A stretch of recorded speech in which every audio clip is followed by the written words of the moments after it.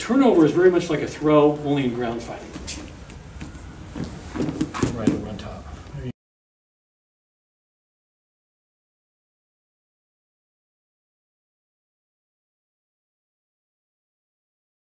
This is especially ideal for those of you guys that fight in IGF tournaments where you don't have a lot of time on the ground. However, whether it's sambo or freestyle judo or any jiu-jitsu rules, it's still good too. So either way, grab the belt, palm down, and the right hand with my hand on his lapel, palm up. So it's like this. Everybody see this grip? Okay. All right. Now I've got this. Now what I want to do, I'll be starting here. So here we are. Okay. Now I'm going to move around with my right knee coming over to his knee here. Because that placing it there is the ideal spot to get a turn, just like being in the right spot for a throw, okay? So here and here. And I'm on my toe here, okay?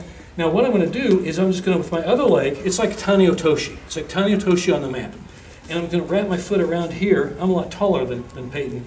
But when I do it, I want to wrap here and I'm going to drop back here and I'm going to roll him toward his near side hip. Not directly back. I don't want to roll him directly back. I want to roll him this way. Never let go of anything.